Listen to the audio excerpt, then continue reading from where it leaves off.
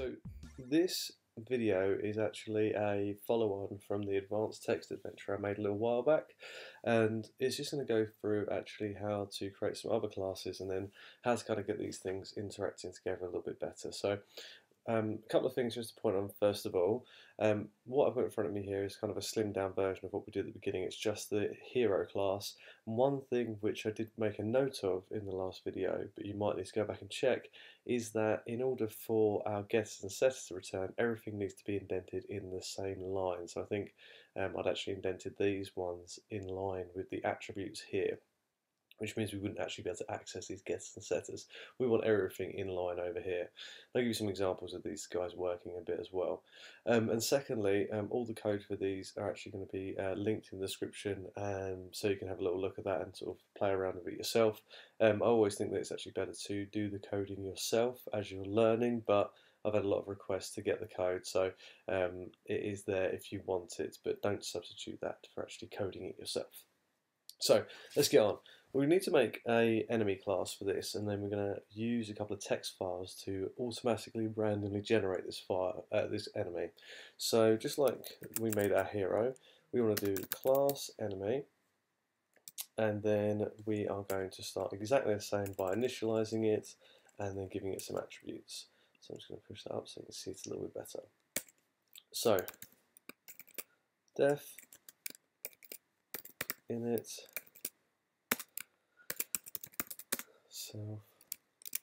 So this enemy is going to have a health, it's going to have an enemy attack, it's going to have an enemy kind of like a special move, and it's going to have a chance which will work out the exact probability of it actually hitting us.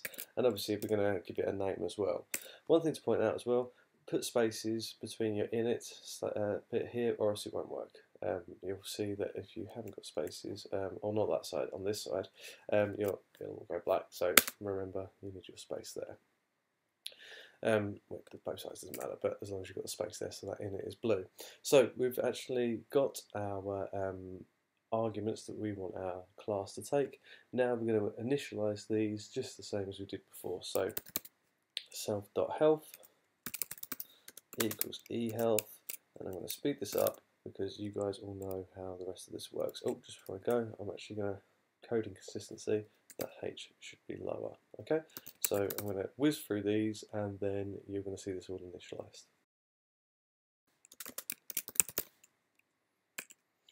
So there we go, there's all of our attributes, and just exactly the same, once we set a new character, it will pass whatever we've set into the initializer to create the enemy for us, so we can just create them using just the setup like before, but we'll go through it in a second. Now we just need to do the getters and setters, so just like before, we want to define these, but remember, we're already in line, so the definitions are slightly defined, so define and get health. So this literally, just like I said before, just returns each of the different attributes, because we shouldn't be accessing them directly, so we can use these functions to return and set them, so it just makes that part a little bit easier. So I'm going to whiz through the getters now, because it's exactly the same as this statement, but you just do it for all of the attributes. Alright, so those are our getters sorted, and now we can do our setters, so exactly the same again as our previous setters. So set health to start, and it takes two arguments, the self and the new health, so whatever we are setting as. Self.health equals whatever the new health is that we've passed to it. And we're going to do this for all of them.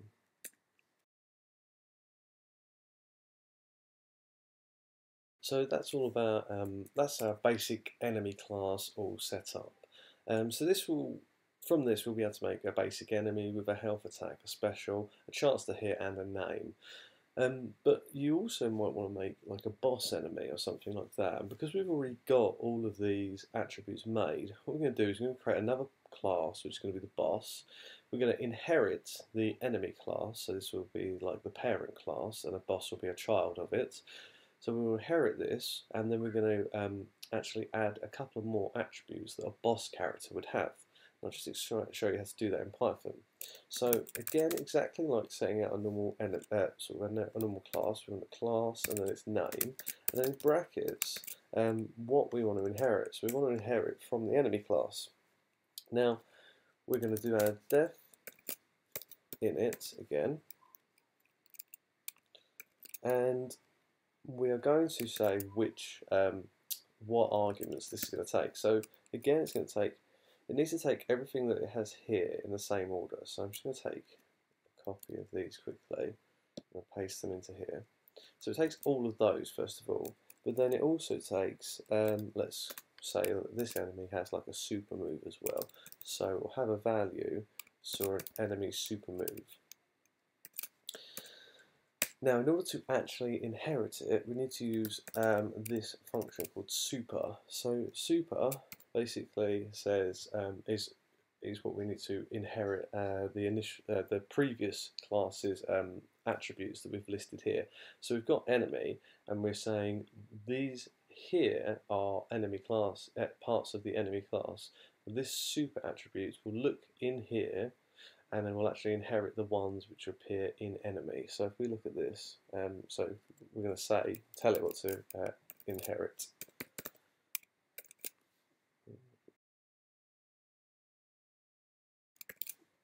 So here, super.init, we've actually said, okay, use a super function and inherit these parts of the enemy class. So basically it just means that we're not going to have to do all the getters and setters and all the rest of it. We can actually inherit those things which have already been created.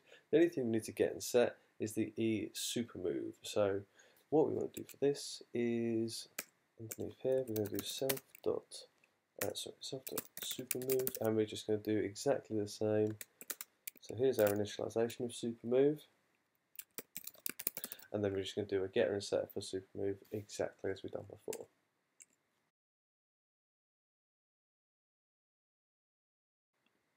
And that's it. The nice thing about using inheritance this way is that we can create a whole new class basically with a fraction of the work now. So if I wanted to create a super duper boss, I could inherit boss, and then I could go from there. I could inherit enemy again, just add a few different attributes and all the rest of it. But this is basically how our standard form of inheritance works here. So you might want to play around with that and create different types of enemies by inheriting your base class of enemy and then just sort of changing it slightly with different types, maybe like don't know, different element types of enemies and things like that. You could kind of work around that. So we've done all this work. Let's actually have a little look here, actually creating something which will automatically generate an enemy for us. We could create an enemy just by plugging in these different arguments and then just running the program.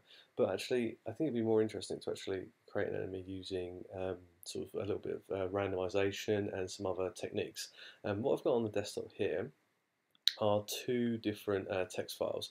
I've got a list of adjectives, like tons of different adjectives. I'll put this all in the GitHub files for you to take, but I just downloaded these off the internet and just stuck them into a text file. There's no commas in here or anything like that. So that's a massive list of adjectives, and I've got a massive list of animals as well. And from this, what we'll do is we'll take an adjective and we'll have that as our first word for our enemy, and then we'll take an animal and have that for the second word of the enemy. So every time we generate an enemy, it'll have a random adjective and a random animal in it as well. So it'll kind of sort of reduce the amount of repetitiveness, because you're always going to be kind of fighting different enemies with loads of different names. So let's just have a little look. I'll show you how this works. I'm going to create a function called enemygen, and it's going to take the argument of well, this is kind of just going to be a Boolean argument that we're going to really give it in a second. So basically, this will put a true or false in here. If it's true, it will generate a level boss for us, so it will generate this boss enemy. And if it's false, it will generate a normal enemy for us down there. And we can work, when we actually start making the actual main of the program, we'll work out how to actually make this kind of toggle between the two, so we get a nice kind of consistent picture of generating normal enemies and generating bosses. So it takes this Boolean, this level boss here, and what it does, we're going to create an empty list here to start, and we're going to open first of all the adjective file. So file equals open.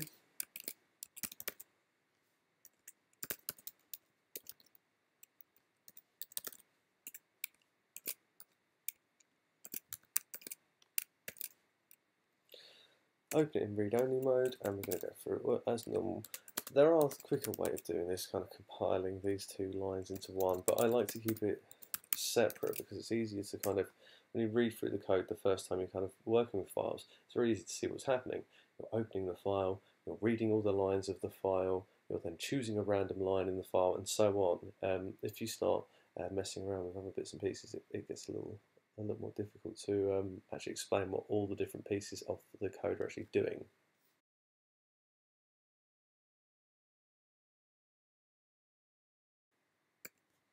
Okay, so like I say, this looks a little bit long here, but I'll just explain what's happening. So we're going to look in this lines actually contains every single line which is in the adjective file at that time. So it's read all these different lines in. If we choose basically, we're going to choose a random line from that. So the adjective we're going to pick is going to be a position. So we're looking at lines here, and square brackets means there's a position. We're just giving it an option. We're just actually saying the position that you want is going to be a random integer between 0 and the amount of lines in the file minus 1. So we do minus 1 because basically it reads from 1 all the way down to however many files, but obviously our indexing starts from 0 and goes to all the way through. So there's going to be a minus 1 difference between the two. And this here, basically, because each one of these has a new line symbol at the end of it, you can't see there's a /n symbol at the end of it. It means if we read these in, it would say like defiant /n. Well, if we put this at the end of here, it just means remove whatever symbol is at the end of the line. So this here is actually a nice way just to remove that /n quite quickly. And then we're going to close it. And then we're going to do exactly the same for our animal. And that's it. So one thing we've got to make sure we do is at the top here, we've got to make sure we've imported random for this to work. Okay, so we might have done that in the last episode, but just make sure you've imported random or it's just not going to work. So this is going to import our adjective and our animal so that we can always generate something completely new. So this bit here actually works from the boolean that was passed to it. So if level boss, if this boolean here, which has been passed to it, is false, so basically if we're saying don't generate boss, we're going to just generate a normal enemy. So our normal enemies had a health, they had an attack, they had a special, and they had a chance. And I'm going to randomly generate these. So I'm going to do random.rand int, and I'm going to say the health will be generated between 50 and 100. Okay, and I'm actually going to do exactly the same for all of the other attributes. I'm just generating these random attributes here. These are low-level enemies, so an attack somewhere between 1 and 10, a chance again between 1 and 10, it's going to make it easier to work stuff out later, a special between 10 and 20, so they're quite low-level enemies in comparison to our hero. And then once we're done, what we want to do, we want to return all of these attributes, so just like this. So we're going to return all these attributes. This here returns our adjective plus our animal, but puts a space in between them. So it's going to generate our name with a space in between it, basically. Just keep so that you can actually read it properly. And then if we've not generated, so if the level boss comes in as true, we want to actually generate a boss instead of just a normal enemy. So what we want to do, we're going to set all of the attributes again, but we're going to do it with bigger values. You see here that I'm setting all of these. My chance is a little bit lower, which means that the boss will have a higher chance of being able to hit our character, so it'll make them harder.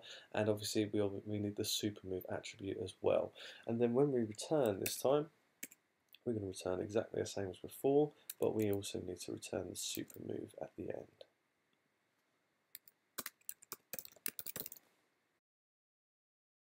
One thing I've just noticed, I've just called this files, that should be file, and again here we've got file, so we've got these two here, are mirroring each other.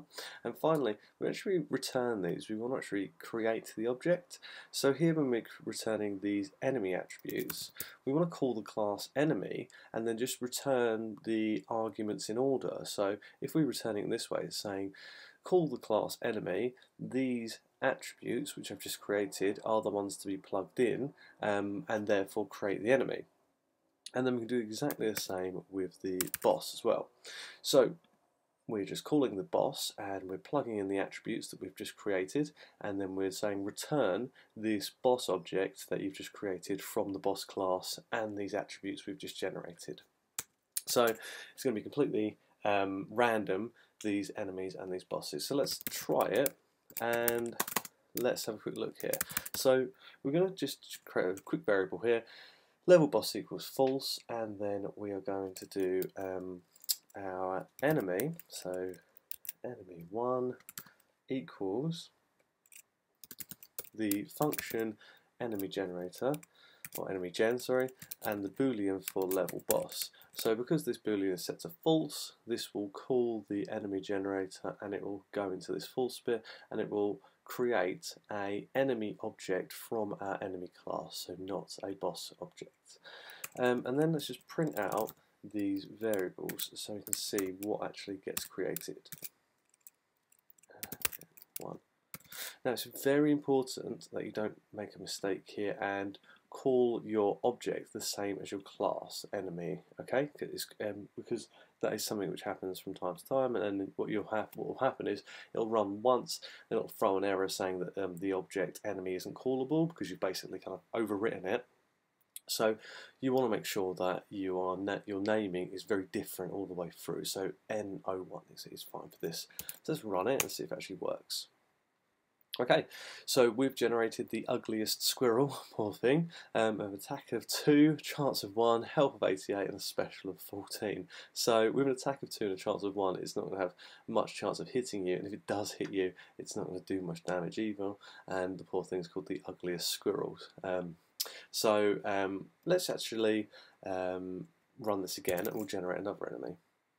So here we go, we've got a totally different enemy here. So the name is Elated Green Poison Dart Frog. Again, I just got all these animals and adjectives off the internet, so you can tweak these exactly how you want them, and it's generated all of our attributes for us, completely different from the last one. So if we wanted to generate a number of enemies, we just do this. So now we can make as many enemies as we want, as long as we just call each object we create a different name, and then we're going to print them out. Let's have a look, see if this prints out nicely. Okay, so it's printing one out a long ways, but it doesn't matter. So we've got a talented marmot that's been produced, we've got a pleasant cow which has been generated, and we've got an agreeable tree frog which has been generated as well. So you can obviously, put whatever you want into these and it'll generate whatever you want. Let's flip this over to true, and let's generate some boss enemies now and see if this works. So all this is flip to true, and this is now going to generate me 3 totally random bosses. So here we go. So it's generated the bosses here, again totally different. You can see they're all different attributes, all different names, but these ones now all have a super move with them as well that we can actually call and use later on. So that's it really for this tutorial. We are going to go through actually how to do the next part of this, so how to actually start working these into kind of like a game kind of thing. But for the time being, I think it's important to get used to the enemy class and the inheritance of the boss, and then using the enemy generator to generate whichever attributes you want from there. So I hope you found that useful, and I hope to see you next time.